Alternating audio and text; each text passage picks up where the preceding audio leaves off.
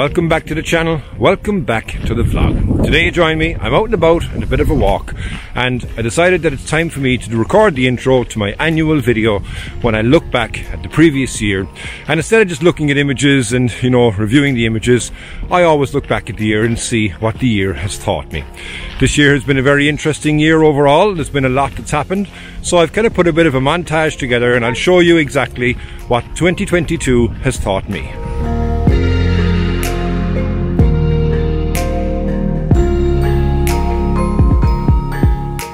During this year, I was very lucky to be able to take 3 incredible road trips with my partner in crime, Dermot O'Donovan. And our first was to my favourite place to photograph, Dingle in Kerry. And even though we had a short enough trip there, we had clear skies for 90% of the time, we still managed to get some great shots and share it with other local photographers, Dave and Robert. And all in the middle of the most beautiful areas and scenery in Ireland. Next it was time for a kind of international trip over to Scotland, and more specifically to the Isle of Skye. And to say that this location was stunning is an understatement. Now, Dermot had some unfinished business here, and I'm delighted to report that not only did he fulfill his needs, we both got some incredible shots and memories.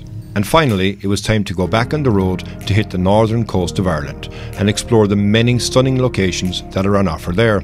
Now, what made these trips all the better was that we were able to drive and stay in the van and live the van life to its best. Arriving at the sunrise location the night before, parking up, having food and drinks, and then rolling out in the morning already on site is something that I would highly recommend.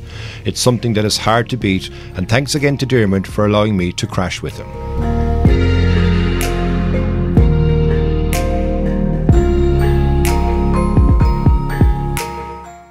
2022 will also be the year that I remember with quite a considerable amount of pain and discomfort. I've had a bad back for a while, but in 2022 it got consistently worse, so I ended up going for an MRI and discovered that I had a herniated disc, which would explain the massive amount of discomfort that I'd endured during the year. Now, perhaps carrying over 10 kg in my back for many photography adventures didn't help this. However, what I now need to do, besides trying to rehabilitate, is to look at reducing the overall weight I carry, and this will mean me either strategically changing my gear or bringing less with me. But one thing for certain is that I'm not going to let it stop me getting out, hiking and exploring the many beautiful areas that I have planned to visit next year. I'll just have to take it easy and take each step at a time, albeit lighter steps, hopefully.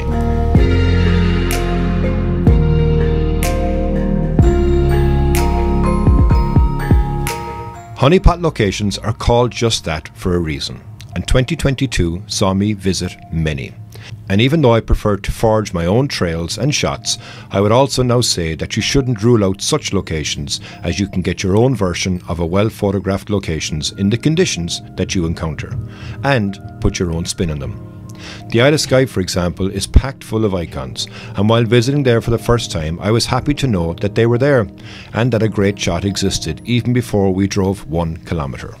The same was true for the Causeway Coast. However, the difference being that the lighting conditions are constantly changing, and even though it's good to stand in the spot as others as such, you will get your own unique shot and of course memories of what it felt like to stand there at that moment. So don't be put off by the fact that others have shot the same there before you.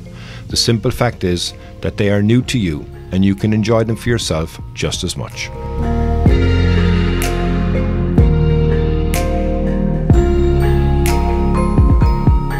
I remember a number of years back Adam Gibbs saying that expectations mostly deliver disappointment, and I felt this a number of times during 2022. You build yourself up looking at the weather forecast in advance, and even right up to the point of arrival expectations can be high, but as a landscape photographer you know in your heart of hearts that you are at the mercy of the weather to deliver the light needed to make the shot as epic as you imagined it. If we all got the conditions we expected every time, then I guess the feeling of the hunt wouldn't be so strong in the end. In contrast to this, I have found that having low expectations of a location generally can deliver good results. Perhaps because they were low in the first place, so it would be hard to be disappointed, or most likely because you didn't put the pressure on yourself for that location, and then the images or conditions found you. All in all, I've learned to go into a location with an open mind, and 9 times out of 10 you will come back with a shot that exceeded your expectations, because you had none to begin with.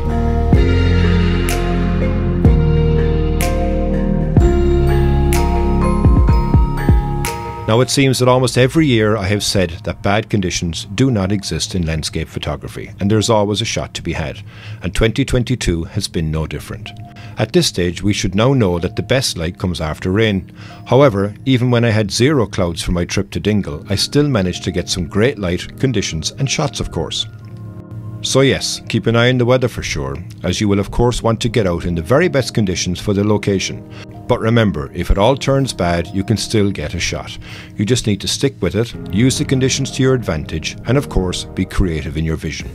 Try not to be put off by bad conditions. They don't exist in landscape photography, and there's always a shot to be had.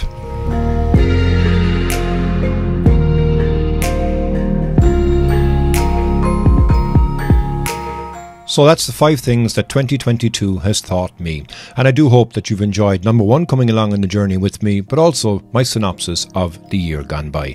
I'm really looking forward now to 2023, and I hope that you can join me on those adventures. I'm going to leave you now with a selection of images from my year, and as always, thank you very much for joining, and to all the new subscribers that have joined me in 2022, I hope to see you in 2023. Thank you very much, and Slán go fóill.